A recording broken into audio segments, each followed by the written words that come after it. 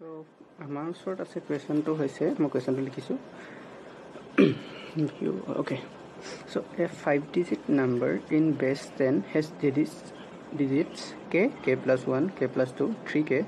k+3 in that order from left to right. If this number is m square for some natural number m,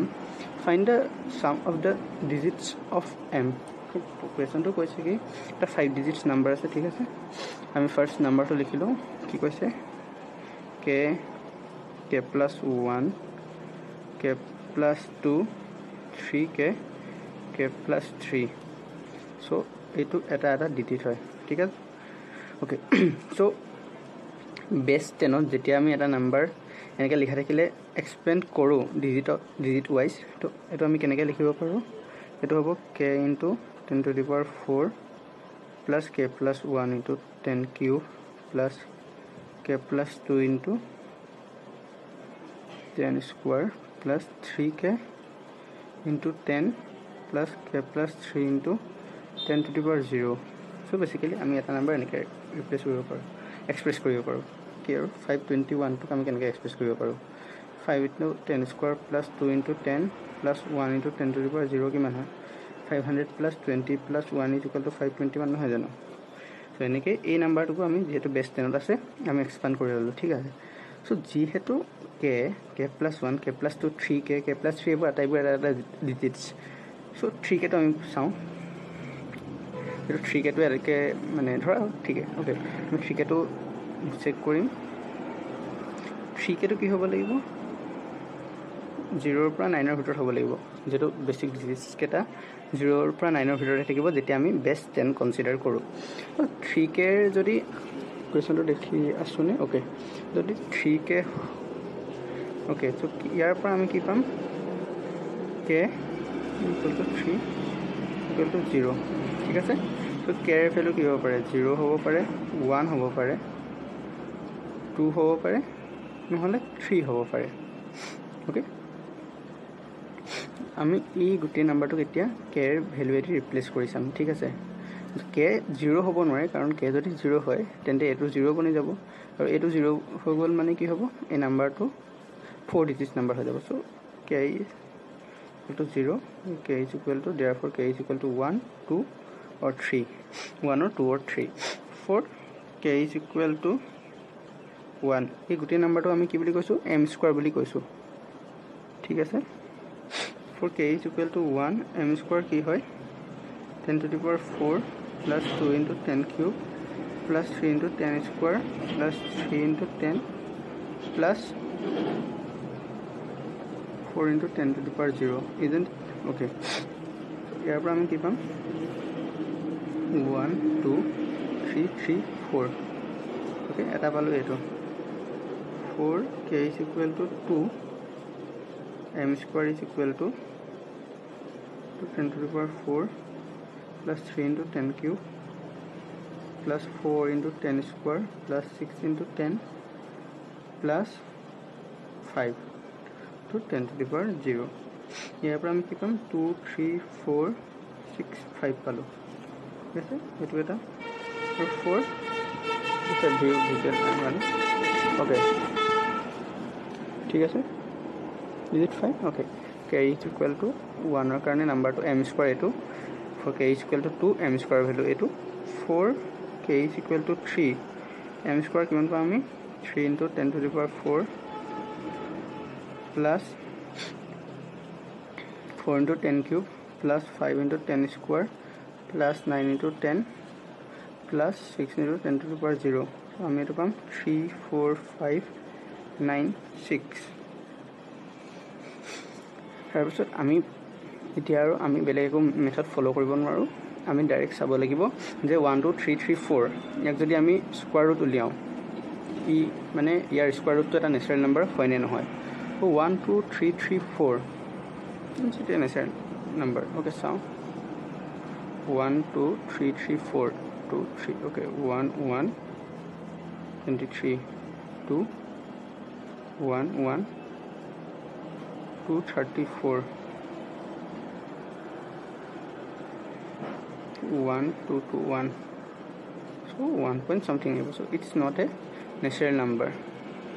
So m square, it doesn't belong to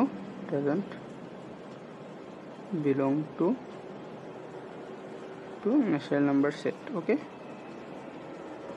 তেনেকৈ যদি আমি 2 3 4 6 5 কাৰণে চাওঁ, so basically বেলেগ কোনো কৰি 5 ৰে divide কৰি চাওঁচোন কি হ'ব পাৰে। 5 ৰে ডিভাইড কৰিলে 5 into 4 6 9 3 4 6 9 3 4 6 9 3 5 into 4 6 9 3 আৰু ইয়াত 5 ৰে ডিভিজিবল নহ'ব যেটো 5 এটাই থাকে। so এটো তোমাৰ doesn't belong to natural number set। বাকি থাকিলে 3 4 5 9 6 আৰু এটো যেতিয়া আমি কৰিম তেতিয়া আমি পাম কৰি চাওঁ 4 এটি কৰি চাওঁ না থাকি 16 25 99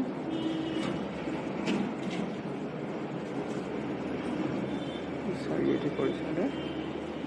4 into 8 25 6 19 4 3 6 9 4 into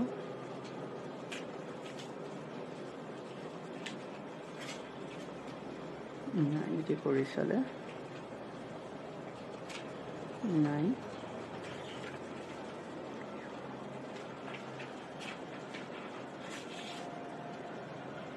1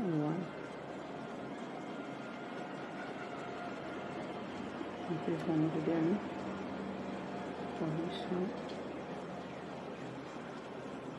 okay। so 961 আকৌ আমি এতিয়া 961 যদি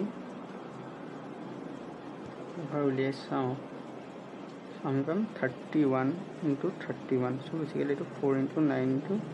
31 square। so basically এটা হ'ব 2 into 3 into 31 whole square। so here 6 into 31 186 square পাম। okay আমাক লাগে find the sum of the digits of m। so m কি হ'ব m is equal to 186 আৰু ইয়াৰ sum of digits here digits or sum to হ'ব 1 plus 8 plus 6 is equal to 15 will be our answer। is it fine? visible হৈছে? okay আকৌ মই দেখাই দিছো আমি কি কৰিলো স্টেপ বাই স্টেপ চাম। প্ৰথমতে নাম্বাৰটো আমি লিখি ললো ইয়াত দিয়াৰ মতে k k+1 k+2 3k k+3 ঠিক আছে। আমি ইয়াক এক্সপান্ড কৰিলো আৰু ইকুৱেল টু m স্কয়াৰ লিখিলো। okay তাৰপিছত আমি চালো যে 3k যেহেতু এটা ডিজিটস হয় ডিজিটস বোৰৰ ভিতৰত এটা হয় আৰু যেহেতু বেসটো 10 হয় সো ডিজিটস বোৰ তেন্তে 0 পৰা 9 ৰ ভিতৰত থাকিব লাগিব। 0 পৰা 9 ৰ ভিতৰত যেহেতু থাকিব তেন্তে 3k টো 0 পৰা 9 ৰ ভিতৰত থাকিব লাগিব তেন্তে k টো 0 পৰা 3 ৰ ভিতৰত থাকিব লাগিব। k টো 0 হ'ব নোৱাৰে 0 হ'ব নোৱাৰে কিয় যদি k টো 0 হয় তেতিয়া এটো হৈ যাব তোমাৰ চাৰিটা অংকৰ এটা সংখ্যা 4 ডিজিট নাম্বাৰ আৰু ইয়াত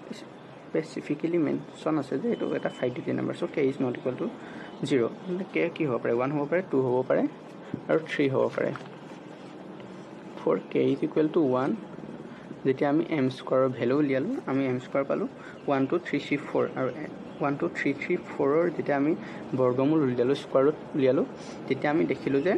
তাৰ স্কয়াৰ ৰুটটো এটা নেচাৰেল নাম্বাৰ নহয় প্ৰাকৃতিক সংখ্যা নহয়। আৰু ইয়াত কৈ দিয়া হৈছে যে m স্কয়াৰ যত for some natural number m এটা প্ৰাকৃতিক সংখ্যা m ৰ বাবে। so for k is equal to 1 we will not get the value of m। তেনেকে k equal to 2 কাৰণে চালো তেতিয়া আমি দেখিলো যে m স্কয়াৰ 23465 তেন্তে m টো কি নহয় নেচাৰেল নাম্বাৰ নহয়। কিন্তু k is equal to 3 কাৰণে যেতিয়া উলিয়ালো তেতিয়া আমি কি দেখিলো তেতিয়া আমি দেখিলো যে m square is equal to 34596 34596 আৰু যেতিয়া ইয়াৰ বৰ্গমূল উলিয়ালো তেতিয়া আমি পালো 186 গতিকে m ৰ ভ্যালু হ'ব 186 আৰু m ৰ ভ্যালু যদি 186 হয় তেনে আমাক সুধিছে কি find the sum of the digits of m অৰ্থাৎ m সংখ্যাটোত থকা অংকবোৰৰ